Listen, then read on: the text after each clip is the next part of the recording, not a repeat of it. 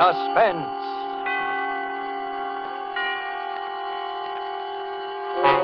Tonight, To Find Help, starring Frank Sinatra and Agnes Moorehead.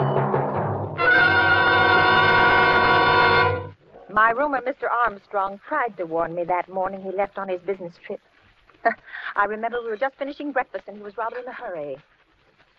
I don't care what you say, Mrs. Gillis. I just plain don't like it.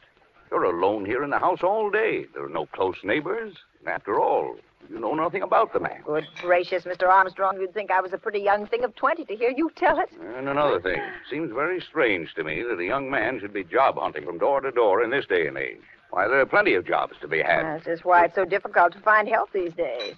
Oh, you're a worrywart, Mr. Armstrong. And now that I've found someone to do my heavy work, I'm not going to let your silly notions change my mind. All the same, though, I'm not leaving the house this morning till I get a look at the guy. I remember I kept worrying about poor Mr. Armstrong missing his train because it was getting to be 9 o'clock. He dried the breakfast dishes for me, and as he talked, he kept looking out of the window towards the long driveway. Hey, Here he comes. Well, I guess I needn't have worried. Mr. Armstrong was smiling, for he'd seen my young man who was coming up the driveway. And I smiled, too. Even I had forgotten what a meek, harmless-looking lad he was. Why, he could hardly be called a man at all, I thought. So that's the critter who's been causing me all this mental anguish. Oh, there, you see, you and your silly ideas. Why, the little guy's not strong enough to keep a regular job, I suppose. Why, I believe Sarah's getting some of your foolish notions, Mr. Armstrong. There now, Sarah. I'm sorry that we made you nervous about him. Why, if you could see the guy. He'll hear you. Oh, good morning. Good morning. I've been expecting you. This is my roomer, Mr. Armstrong. I don't believe you told me your name. I'm Howard Wilton, ma'am. Hello, Howard. I'm glad you come. I know you'll be a great help to Mrs. Gillis. And you'll be company, too. Well, I'm off. Take care of yourself. I don't think you'll have much trouble.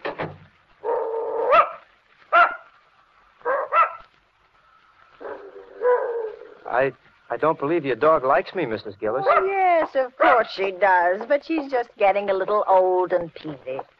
Oh. Come along now, Howard, and I'll show you where to hang your coat.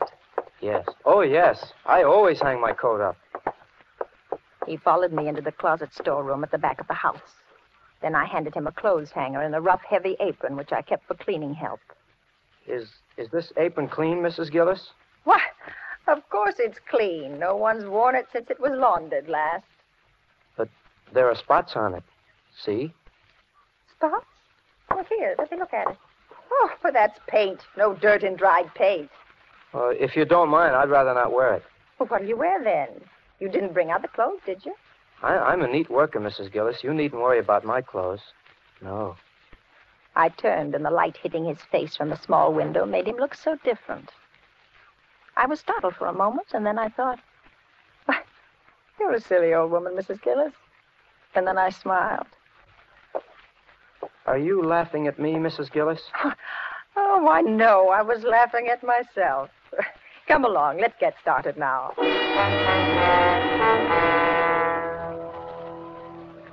He'd only been at the den floor a short time when I heard him walk back to the closet storeroom. Can I help you, son? I'm going after my coat, Mrs. Gillis. I don't like it being out there in the storeroom. It's a breeding place for moths, you know. Oh, now, son, it takes longer than that for moths to do any damage. Perhaps you won't think it's quite so amusing when I tell you that it's my best and only coat. Oh, I didn't mean to hurt your feelings, Howard. Where would you like to put it? In the kitchen, perhaps? No, the cooking fumes wouldn't be good for it. I'll take it right in the den with me. That is, if you don't mind. Oh, go right ahead, Howard. If you don't mind. Suddenly, I was thankful that there was a phone. He was such a peculiar boy. I wasn't really alarmed. Not then, I wasn't. Still, it was good to know the phone was there. And that old Sarah was still in the breakfast room asleep.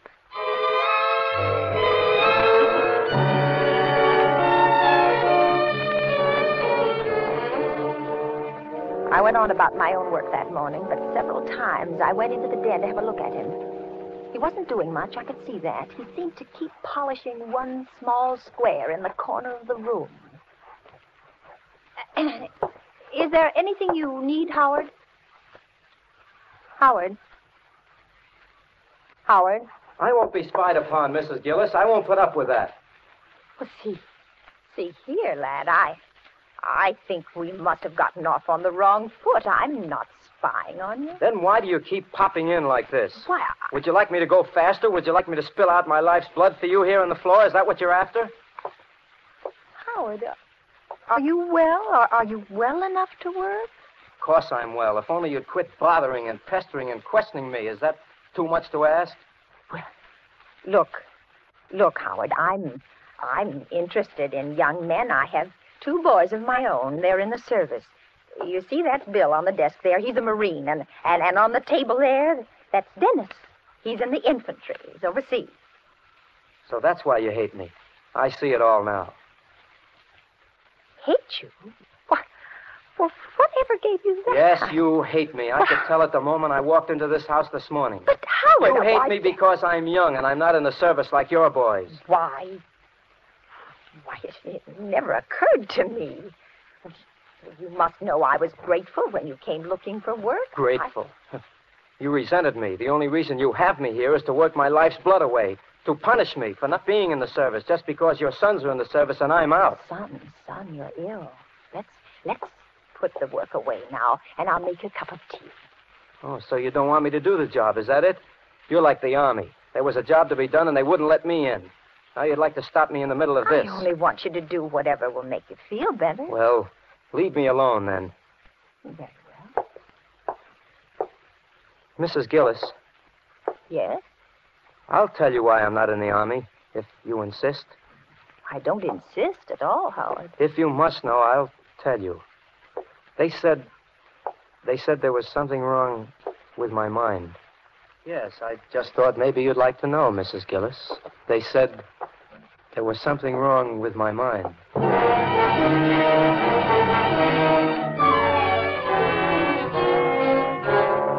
The first thing that I thought of when I reached the hallway was the phone, but it was in the den with Howard. I ran quickly to the back door, but it was locked and the key wasn't in its usual place. The front door, it was locked too. And I heard a crash. It came from the den. I rushed in to find Howard peacefully polishing away at the same spot. He hadn't moved an inch. He didn't look up at me. Then I saw the phone which had fallen to the floor beside him. But it hadn't just fallen. The wires had been torn out of the wall. The phone, Mrs. Gillis, it fell. But the wires... I suppose you think I ruined your phone. The wires? That happened when it fell to the floor.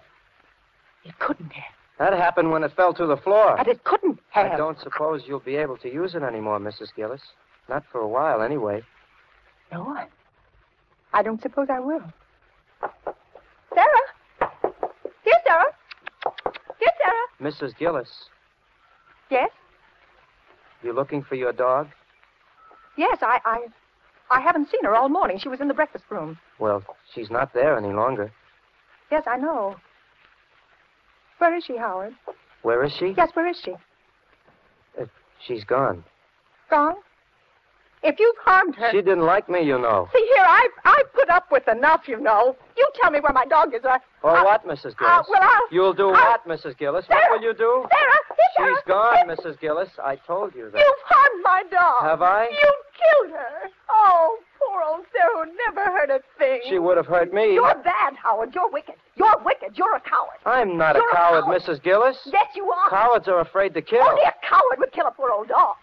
Well, if I were a coward, I'd be afraid of you, and I'm not afraid of you. Now, you let me out of here. Let me out. I have strong hands, Mrs. Gillis. My fingers are like steel. I've never harmed you. No, and Sarah didn't either, but she would have if I hadn't harmed her Let first. me out of here. You're getting Let very me out. noisy, Mrs. Gillis. Perhaps if I locked you in this closet, you'd calm down a bit. Howard! Howard!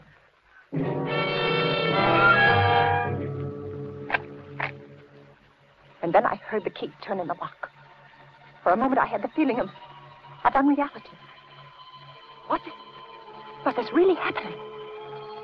But I found out soon enough it wasn't a dream. For the dim light from the little square window picked out a limp, lifeless object in the corner among the dusty mops. I knew without looking further what it was. Poor Sarah. Sarah, who never harmed a soul.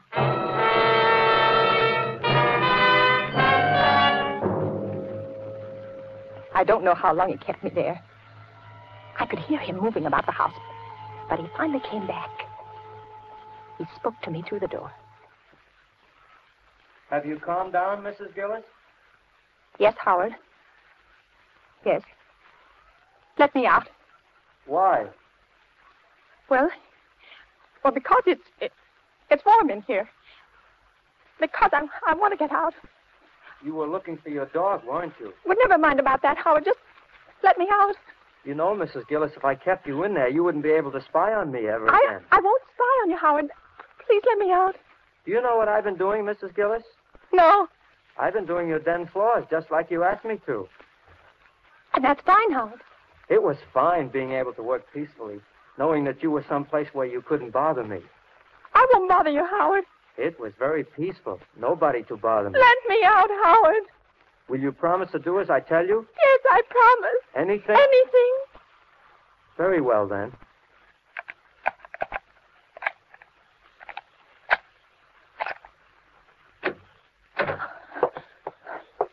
Now, no tricks. No. Feel my hands, Mrs. Gillis. He held them out before him. They were thin, weird-looking hands. Then he turned them over slowly, and he looked down at them. Are they nice hands, Mrs. Gillis? Yes. Yes, they're nice hands. But you haven't felt them. I knew better than to argue, and I forced myself to take hold of one of them. It was icy cold, and the floor wax had made it sticky. Have your sons as nice hands as these? Oh, no. No, they haven't. But they got into the Army, didn't they? I'm just as good as they are, you know. Oh, of course you are, Howard. Wouldn't you like some food, lad? You haven't eaten all day, you know. Some food would be good. Let me fix you some. Mrs. Gillis, you know, a woman I worked for once said my hands were weak. She did? Yeah, but she soon found out, however. Well, here. Here now, lad, I have some nice cold roast in the icebox. I taught her a lesson. And it'll only take me a minute to fix some salad. Are your son's hands strong, Mrs. Gillis? Not as strong as yours, Howard. I'll set the table right away. Mrs. Gillis, feel my hands again. They're like steel, you know.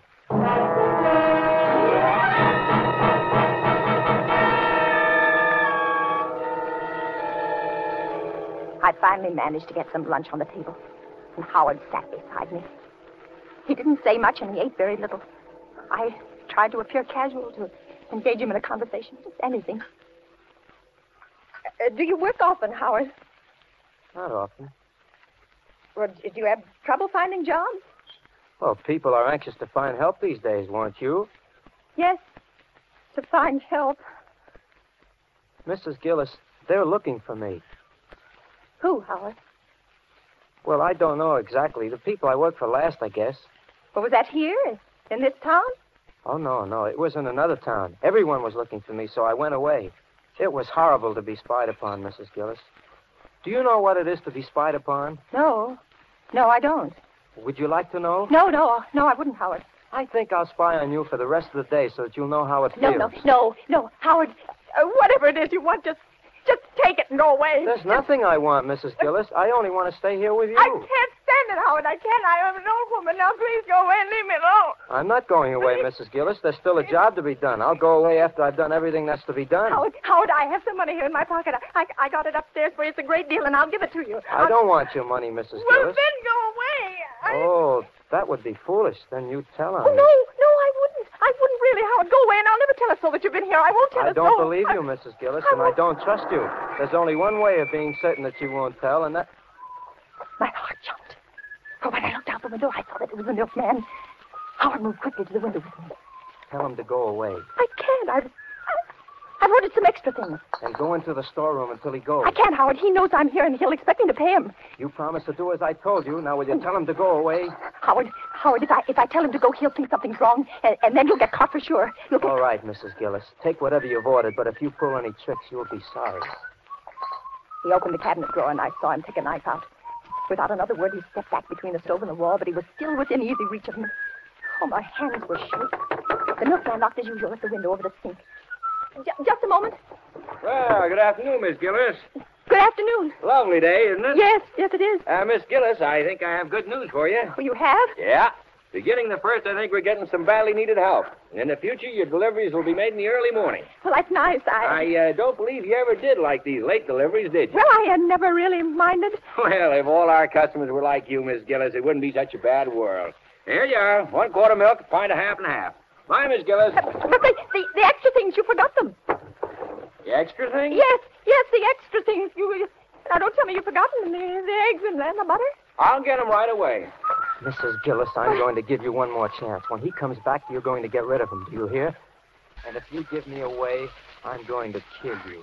I'll kill you before he can get inside this house, and I don't care what happens to him. I won't give you away, Howard. I won't give you away. I'll only pay him. I have to do this. Shut up and remember. Well, here you are, Miss Gillis. Thank you. Anything else? No, that's all. Miss Gillis, I'm sorry, I can't stop to talk to them. Howard stood for a moment behind the stove. His eyes were blazing. Then he spoke without moving. You're very clever, aren't you, Mrs. Gillis?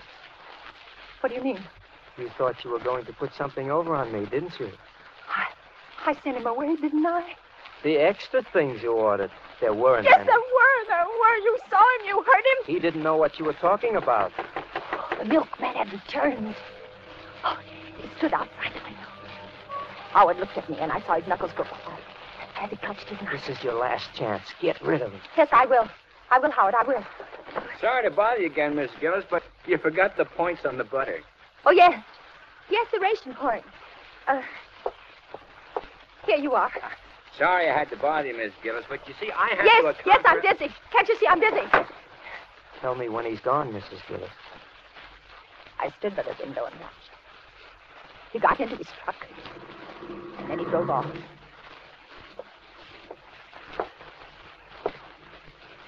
So that was your scheme, was it? So you wanted to give me away. He's gone now, Howard. You thought he'd save you, didn't you? No, I sent him away like you asked me. Do you know what would have happened to me? I sent him away. Do you? They would have taken me away. Howard, leave me alone. I'm going to punish you. No, Howard, I've been punished. No, you haven't. He was standing very close now, and I knew he still held a knife. And suddenly, everything was black, and I slipped to the floor.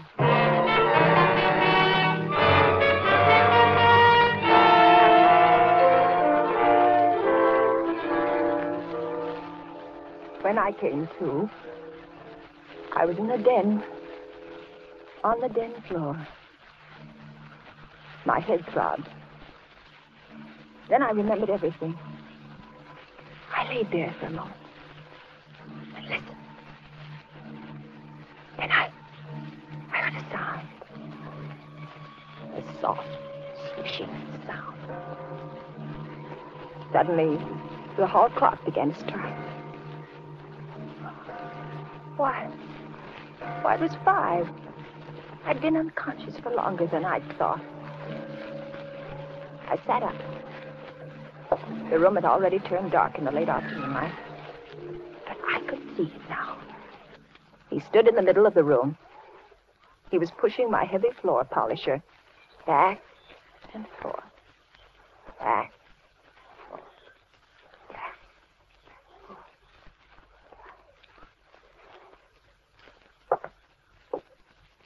What time is it, Mrs. Gillis? About 5. Well, I guess I'll call it a day now. I've done a nice job, haven't I? Yes, Howard. Very nice. I think I'll be going now. I got to my feet. He paid no attention. He picked up his coat, which he'd placed over a chair when he'd taken it from the storeroom. Then he looked at the floor again. Doesn't it shine nicely, Mrs. Gillis? Yes. Yes, it does. Was it worth $5 to you? Oh, yes, Howard. I have nice hands, haven't I, Mrs. Gillis? Yes, Howard, you have. Here, take the money. Thank you. You know, it's a pity they have to be used to polish floors. You've done such a good job, Howard. I'm going to give you a few extra dollars. Thank you. Will you be needing me tomorrow, Mrs. Gillis? No, thank you, Howard. The door's locked, Mrs. Gillis. Yes, Howard. Do you have the key? Yes, I do. I just remembered. A lot of things. Mrs. Gillis, there's someone at the door. Yes, Howard. Will you open it? Oh, should I? Yes, Howard, you have the key. I have? This it, Mrs. Gillis? Yes. Yes, it is. Open the door. Open the door, Howard. Open it. All right, Mrs. Gillis. Hello. I'm Mr. Stevens of the phone company. Your phone's been reported out all day. I'm sorry we couldn't get around any sooner, but we're really swamped. Mrs. Gillis, is your phone out of order? No, there must be some mistake. Well, now, that's strange. We've had several reports. Maybe I better run back and check my books in the truck. Just a moment, Mr. Stevens. Could you do me a favor? Well, certainly. This boy... Mrs. Gillis. This boy, he's worked here all day. He's done a good job, but I don't think he's well. I'm all right, Mrs. Gillis. Oh, but you're tired, aren't you? Aren't you tired, Howard? Doesn't your head ache? Yes, I am tired. And my head does ache. Well, maybe Mr. Stevens will be kind enough to drive you to the car line. Sure, I'll be glad to, Mrs. Gillis, but I can't wait long. Well, right away, and I'll go along, too. I have some marketing to do. And, Mr. Stevens, as long as you're here, would you mind checking the phone just to make sure? Of course. I'll show you where it is. Can I show him, Mrs. Gillis? No, Howard, you wait here. We'll be right back. I moved quickly towards the den. Mr. Stevens followed me. Once inside, I closed the door behind us. He spotted the wrist wires at once. Say, this Boy, that man is dangerous. Drive us to the police station as fast as you can. Where is... Howard! Howard! We've got to find him. We can't let him get away. We'll take the truck. Come on.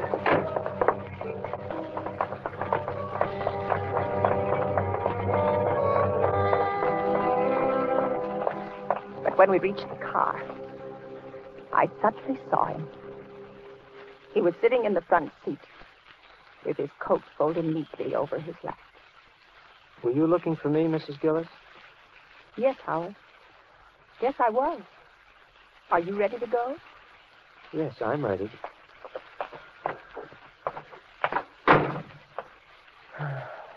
It's very kind of you to do this for me. I'm very tired. I can't seem to remember things. Well, don't try to, Howard. Well, we all ready? All ready, Mr. Stevens. All ready, Mr. Stevens.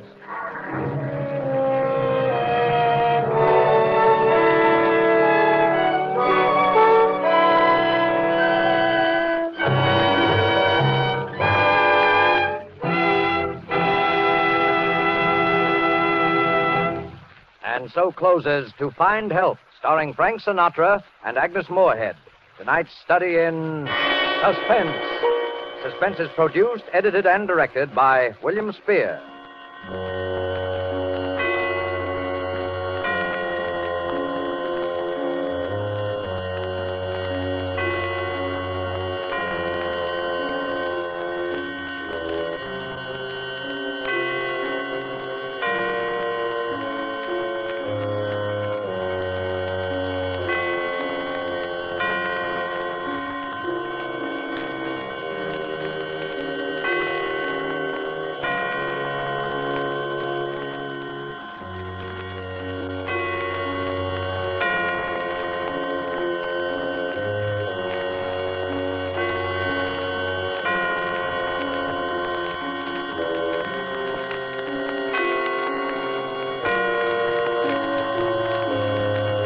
This is the Armed Forces Radio Service.